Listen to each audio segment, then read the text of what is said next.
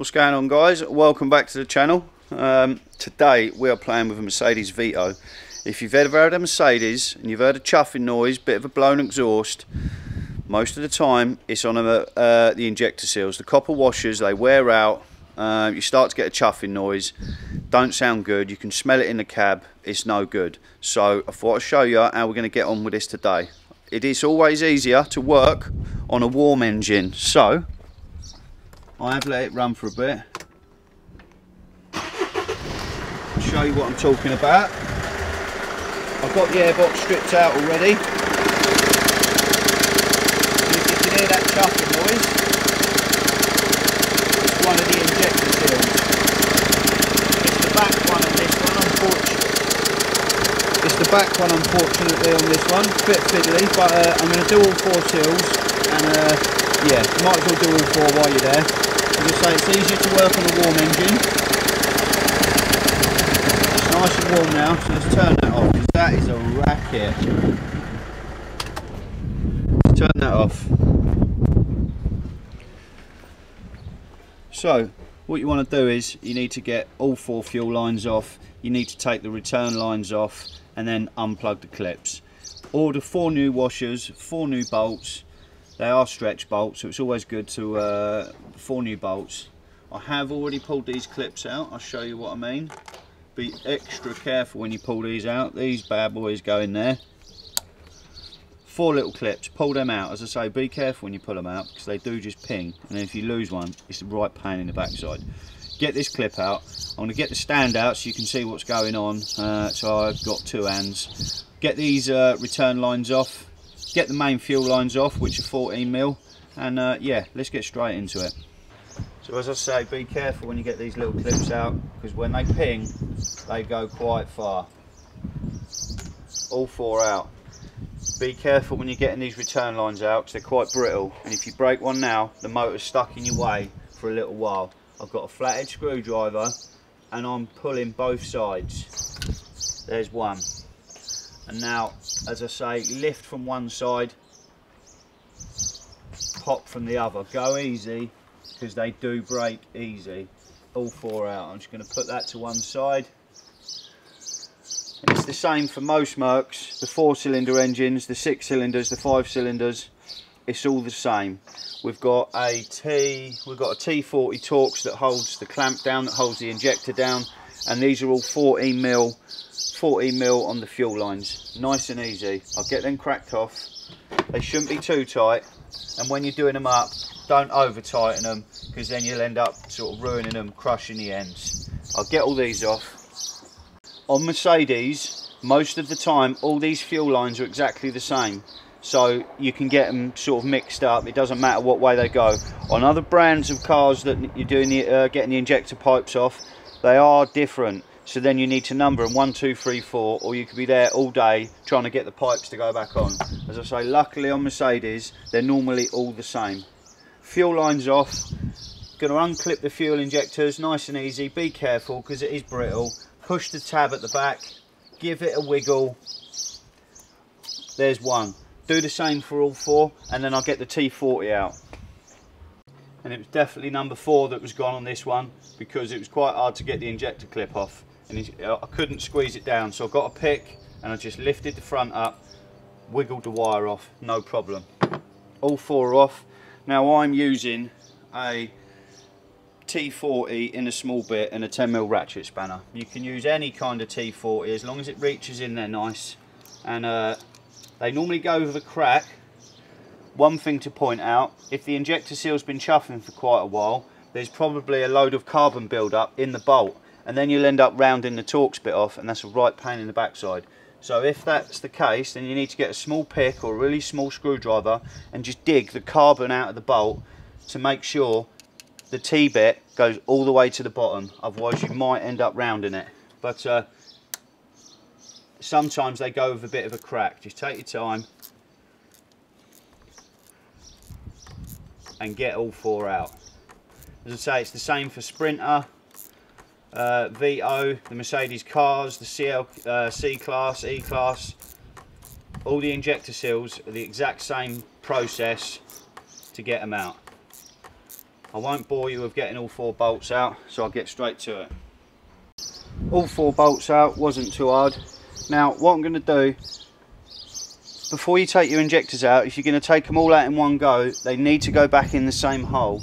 Each injector has a code on the top, and if you swap them over, you then need to recode the injectors. Bit of a pain if you haven't got a computer, because then you've got to go somewhere and you can't really drive it because all the flow rates are different on the injector. When you pull the injector out, if it's been crudded up, it's been chuffing for a while, there's going to be a load of black stuff and it's quite hard. You don't want that to fall down in the holes.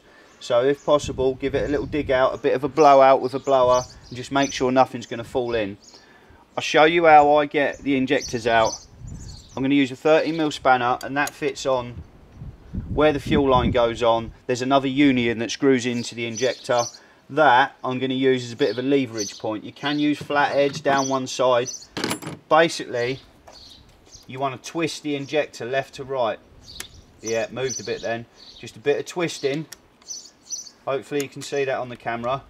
A bit of twisting, then when it's loose, start to pull it up. Pull it up whilst keep twisting. Back and forth, back and forth. As I say, if it's been blowing a while, it can be a lot harder. I have picked the cleanest injector to show you how it's done, because I will be effing and jeffing on the 4th one. But here we go. I'm lifting whilst going backwards and forwards. I'm just going to pull. That's the clamp. That goes one way. And there we have. Make sure nothing's going to fall in.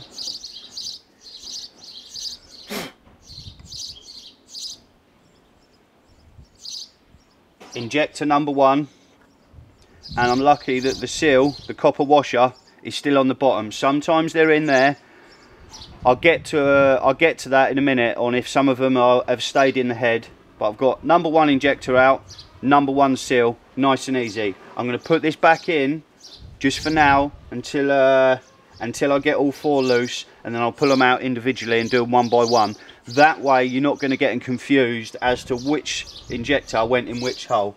So that one's nice, that one's easy, that one won't blow in. Sliding back in, bit of a wiggle. You can also get some stuff called super crack. It's a bit like a brake cleaner, but it fizzes up the carbon that's built up, makes it a lot easier to get out. I don't need that just yet, so I'm going to get the other 4 loose and I'll get you back.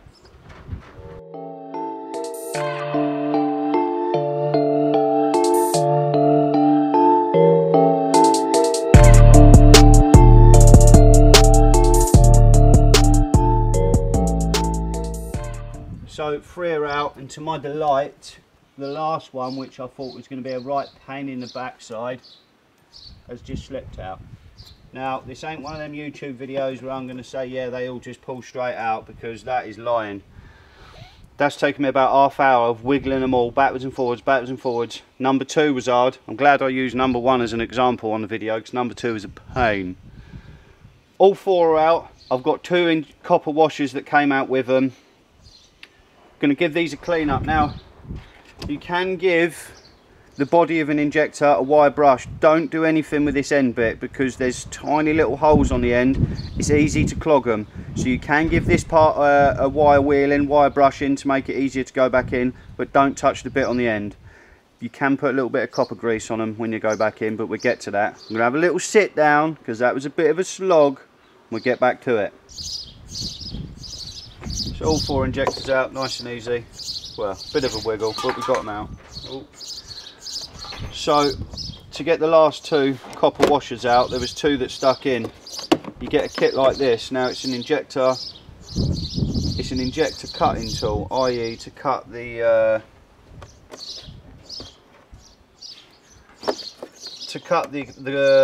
recess in the head back to clean, and it does help remove the copper washer.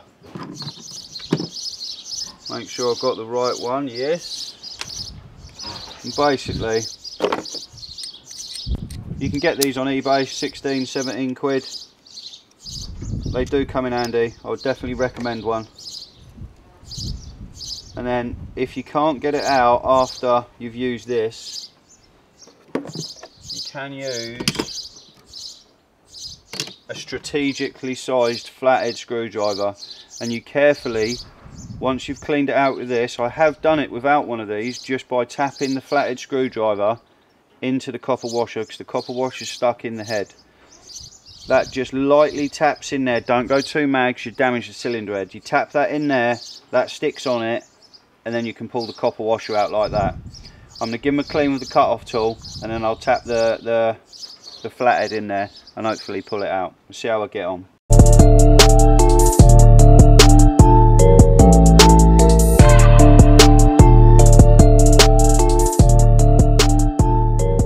Finally got all four out.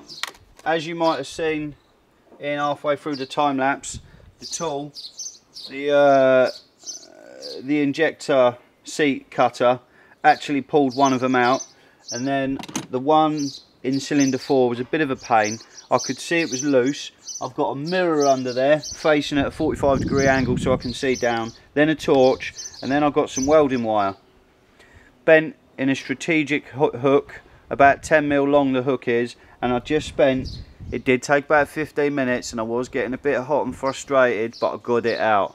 All four injector washers out. New 4 have just turned up. I'm going to clean the injectors up, and remember, I'm going to do it one by one so I don't forget which one went in what hole, and then we can start assembling. Boom. So I've got some of the injectors in, some are out. I'm going to clean. There is some black carbon deposits around number 3, cylinder 3, that was gone.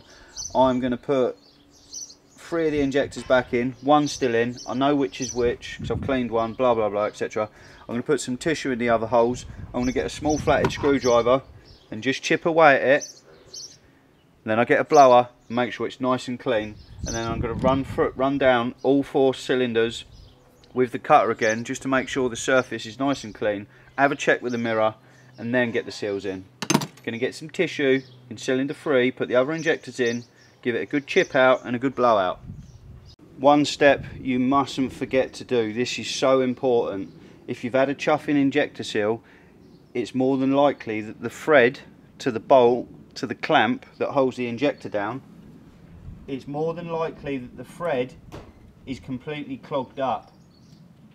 Now, if you try and screw the bolt in, you can feel the bolt is tight. That is because the thread's dirty. You must clean this out. If you don't clean it out, when you try to do the injector up, you can end up just snapping the bolt off in the head, which is no good. We don't want that. So you must get a tap to clean it out. And if you can see, let me just check on the camera, a bit of zoom. Yeah, check that out. That was in the bolt hole. If you would have tried to screw the bolt into that, that wouldn't have happened. It just wouldn't have happened. You would have had either a leaky seal again, or you would have snapped the bolt in there. So, done the first 3. Just thought I'd show you the last one, how bad that is. On a Mercedes, it is just an everyday M6 tap. I use the smallest of ratchets on that, because if you snap the tap in the head or in the bolt, in the thread hole, you're in a world of pain. So I use the smallest of ratchets. That come out nice and easy. Got all the gear out. We don't want none of that in there. If you don't have a tap, a little cheeky tip. Let's get the old focus going again. If you don't have a tap, get one of the old bolts, get an extra skinny grinding disc on your grinder, and you can just cut a slit. You can just cut a slit all the way down the side of the bolt.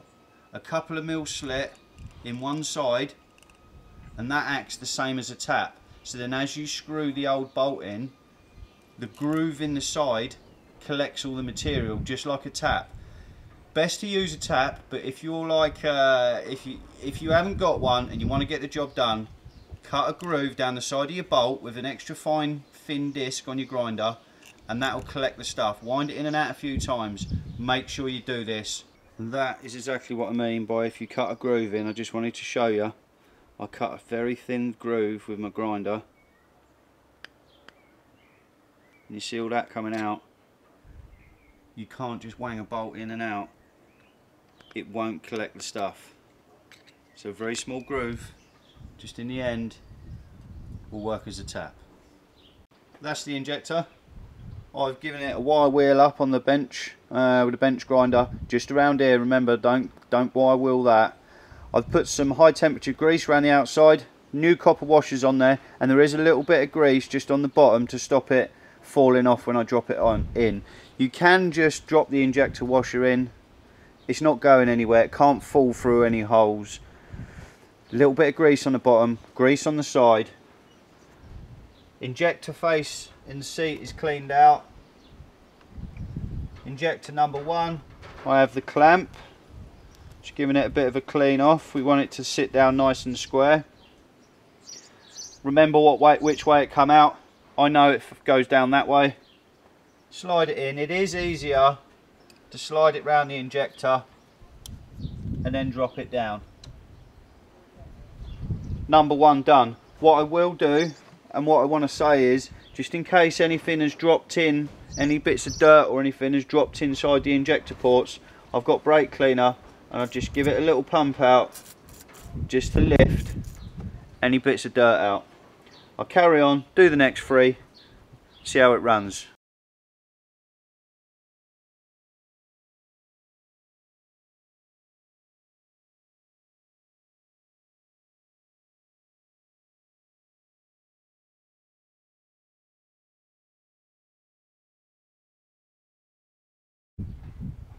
Getting there, almost done. What I've done, I've put the fuel lines on. I've just nipped these up by hand. I've put the fuel lines back on to hold them square where they need to be. I've clipped the wires back on. Just need to torque all these up. On a Mercedes of this variety, it's 7 Newton meters and 2 lots of 90 degrees. So let's just get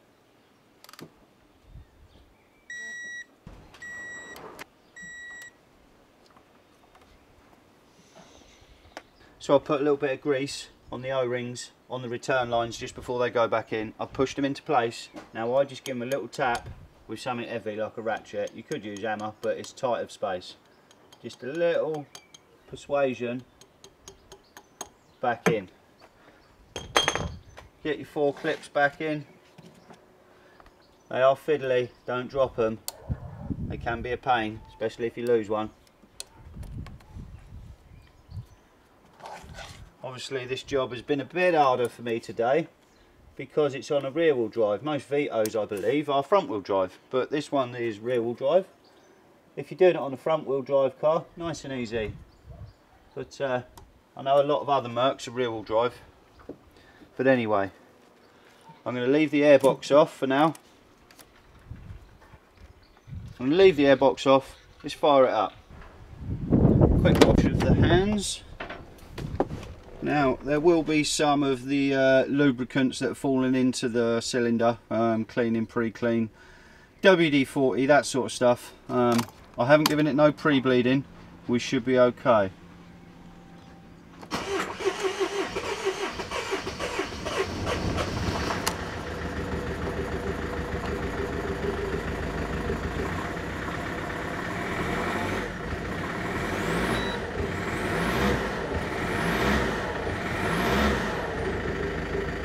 Let's have a look, see how that sounds. Now, unless I've done something really wrong, which I doubt it, it should sound a lot quieter. Oh yeah, definitely no chuffing. We're happy with that. No leaks. Happy days. No more chuffing injector. Just turn that off, get the airbox on and wrap the video up.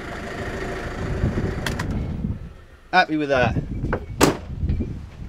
So took about 3 hours on that today. If you're wondering on price, if you go to another garage, you're wondering on price, I'm charging £40 an injector, so that's £160 in total. That includes the price of the copper washers and the new bolts, so £160 is not too bad. A couple of other more bits to do, but yeah, if you found it interesting or found it useful, have a little like, have a little subscribe, check out the other videos.